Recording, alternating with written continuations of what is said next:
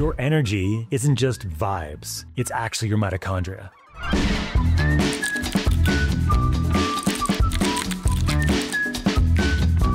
The problem is that 94% of US adults have some element of mitochondrial dysfunction. This means that they can't make energy effectively. We have the most mitochondria per cell in our eggs and sperm, reproductive organs, but also our brain, of course, our heart, our liver, and our musculoskeletal tissue. The real bottleneck to energy production is always going to be your mitochondria. The mitochondria are these amazing organs or organelles in our cells that help us make energy. They are probably from a very, very long standing relationship with bacteria when our cells kind of co-opted this bacteria that we now call the mitochondria to help us make more energy effectively. The thing about the mitochondria is that they make a lot of energy. In fact, we make about 165 pounds of ATP every single day if we're doing this effectively. Now, most of that's recycled very quickly, but you do have a lot of ATP that's being made. Not only are you making ATP, you're also making what's called waste products of energy metabolism. This includes carbon dioxide, water, and these other things called free radicals or reactive oxygen species, ROS. And as a result of these ROS, this is a signaling molecule that tells the mitochondria if they need to make more or less energy. But what can happen is if you have too much ROS, the system starts breaking down. You need antioxidants to actually neutralize the reactive oxygen species. And if you don't have enough of those around and you deplete them over time, you're also going to feel very poorly because even if you're making energy, you're not detoxing from the energy you make. A quick primer on mitochondria. They have two membranes, an inner and outer membrane. And what happens inside the mitochondria is you have these complexes. They're called protein complexes, complex 1, 2, 3, and 4. And all these complexes are created so that we can make a gradient in them between those two membranes. And as that gradient gets released, you make ATP or adenosine triphosphate. And where is this energy coming from? Well, it's coming from electrons from the food that we eat. It's coming from fat, it's coming from carbohydrates, and sometimes proteins as well. All of these components of our food go down into the mitochondria in something called the citric acid cycle. And then what happens there is that we release electrons from our food and they go into the mitochondria and go through this electron transport chain, which is through the protein complexes, so that we can make energy that way. As electrons flow, we make a gradient of hydrogen ions, and then as that gradient gets released, you make ATP. The problem is, as I mentioned, 94% of US adults have some element of mitochondrial dysfunction along the way. Oftentimes, it's either in the input of the electrons in the flow through those complexes, or it's on the other side, which is the detoxification side. And oftentimes, it's actually in both locations. Even as we age, our mitochondria get less efficient. We get less complex function. We get more deterioration of electron flow. We get more leakage of electrons as we get older as well. And if electrons leak, we get more reactive oxygen species. What happens when we have less ATP around is that we start feeling poor in many different ways. As I mentioned, we have many mitochondria in some parts of our body, and that's where most of your symptoms will likely be. Infertility rates going up dramatically. Brain fog, concentration, fatigue, all of these things are going up dramatically. It's one of the things that I always hear from my patients is the number one complaint, which is I want more energy. I don't feel like I have enough energy throughout the day. As we make less energy, our cells start breaking down. They cannot make energy as effectively as they are breaking down. So it becomes a spiral. This is the aging spiral that we're seeing. It's not normal to have dysfunctional mitochondria when you're 30 or 40 years old, but now we're seeing it all the time because of toxins and stress and insulin resistance and everything else. And so if you don't have working mitochondria, what can happen is that you have symptoms related to those areas where you have the most mitochondria. Most prominently for people, it's going to be in their brain. Brain fog, concentration problems, attention issues, fatigue after just a little bit of activity during the day, exercise-induced fatigue as well. So you go exercise and you can't move or you're super sore for 3 or 4 days later. So it's a huge problem. There's a lot of different reasons why we have mitochondrial dysfunction. The first and most common reason in the United States is actually insulin resistance. So our high blood sugars bring too much energy, too much glucose to our mitochondria itself. And as a result of that, the mitochondria are trying to make more energy, but they start breaking down in the process. And that insulin resistance, those high blood sugars, just continue and cycle and spiral that process. Another reason for mitochondrial dysfunction is what I would call sympathetic overdrive or stress. And this could be from many different things, including a stressful relationship, a stressful background, maybe trauma in the background. It could be from stress at work or stress at home, and you just have this constant fight or flight going on all the time, and that stresses the mitochondria because you take all these hormones and all these neurotransmitters that are released when you have sympathetic overdrive, and those stress the mitochondria as well. In addition, you have infections, toxins in our environment, and even medications all affect mitochondrial function.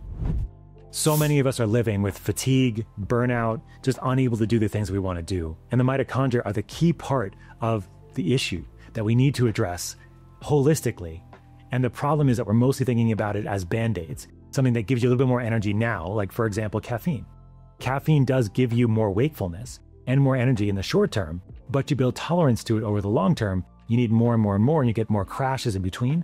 And honestly, caffeine is like borrowed energy. You're borrowing energy for that moment to get more wakefulness, get more alertness. But in the long run, if you're drinking too much coffee especially, it's going to backfire on you. The question then becomes, how do we optimize mitochondrial function? And there's many ways to do this. The first thing that I always want to tell people is that stress is probably your biggest enemy when it comes to mitochondrial function. If you're always moving, always going, always hustling, your body can never go into that rest detoxification mode, which is your parasympathetic activation. You have your parasympathetic mode, which is your rest, digest, your sympathetic, which is your fight or flight. Unfortunately, hustle culture is just the name of the game. I grew up in New York City, the city never sleeps. And I went to medical school and we had shirts made for my friends and I that said sleep is for quitters. This is all part of that American culture where we don't want to sleep. We'll sleep when we're dead. Hustle, hustle, hustle. And then we have families and we have kids and we're working long hours, and the average amount of sleep that somebody's getting now is around 6 or 6.5 hours, which is not enough. So all of these things are building up stress and anxiety and GABA deficiency as well. This is what's the main driver of mitochondrial dysfunction now, alongside insulin resistance. And so you want to think about these inputs, right? What's causing the mitochondrial dysfunction? So stress, insulin resistance, toxins, medications, things like metformin or proton pump inhibitors, and other medications as well, birth control pills too, actually. These are all can affect mitochondrial function. So if you don't address that aspect of things, no matter what you try to do with the mitochondria itself, you're going to be metaphorically pissing in the wind, which I don't recommend. Because if you just focus on mitochondrial function, there's only so much you're going to be able to do if you don't focus on those inputs as well. So how do we focus on not only those inputs, but also the mitochondrial piece? And this is where it gets really interesting because you can do a lot of testing now to understand how well your cells are working. In my practice, it's something called health optimization medicine. We use something called metabolomics. Metabolomics is the study of these small molecules, real-time assessment of what's happening in your cells right now. We can assess what's happening inside your mitochondria by looking at the citric acid cycle and some of those intermediates along the way. In addition, we can also understand vitamins, minerals, nutrients, and cofactors, antioxidants, heavy metals, and other things that are also affecting mitochondrial function. And when you look at the data, when you look at the actual testing, you can actually see where you can input various interventions and see significant benefit. And from a supplementation perspective, you can dial in your supplements depending on what you need, depending on testing that's showing you where you might want to focus your attention on supplementation. So one of the main things that I use as a support for almost everybody that has some element of mitochondrial dysfunction is to be methylene blue.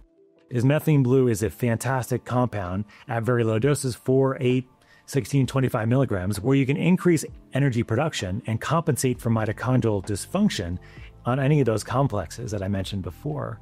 But at the same time, not only does it help you make more energy, but it also helps you detox because it can work just like an antioxidant as well. So it's this really cool, what's called a redox cycler. That's why I use it a lot, because it has this capacity of energy and detox. So you're not stressing the system because you're not just giving more energy. You're not just getting detox by giving something like a vitamin C or alpha-lipoic acid. And those could be very important too. But the thing about optimizing mitochondrial function is that it takes a while. It doesn't happen overnight. You have to work on those inputs. You have to decrease your stress, insulin resistance, toxins, etc. Those can take time. And then in addition, even supplementation, things like antioxidant repletion or micronutrient depletion like your B vitamins, this takes a while compared to starting something like methylene blue, which could be great as a way to help support mitochondrial function right now. And then maybe you need to take it for a period of time as you're dialing in your health over the long term. This is exactly why we built Just Blue at Transcriptions. Just Blue is 16 milligrams of methylene blue, pure methylene blue, to help on this mitochondrial, this cellular level. So you can help make more energy and also help the detoxification process as well. So you have this combination that's so supportive for the system. The key with methylene blue though, and I promise this is really the key, you have to start off at really low doses. 4, 8, maybe 12.5 milligrams at most. Then increase your dose over time and feel how you're feeling. See what kinds of shifts that you're making. And then you'll know where the dose is going to be. When you're starting Methylene Blue, if you're coming from a place where you've been pretty sick for a while, you may need to keep on it for a while before you start being able to peel it off and wean it down as you're optimizing your health in other ways. If you're using it more as a performance enhancer, you can use it as needed when you need more mitochondrial support. Maybe when you're doing more endurance exercise, and you need more aerobic capacity, or you can use it on an airplane. Because on an airplane, you're low oxygen, you're pressurized to about 8,000 feet above sea level. That's a low oxygen environment. So Methylene Blue can compensate for that, help you make more energy, and also help with the detoxification process and protect you from radiation that's at higher levels when you're on an airplane. So you can use it as needed if you have more performance-related needs, but more often if you need it for more symptomatic, complex medical, chronic issues that you've been dealing with for a long time. In the end, longevity is not just about living longer. It's about living healthier with as much power and vitality as possible. And that's what Methylene Blue can do in the short term that truly helps support your foundation as you're working harder on your path to health optimization.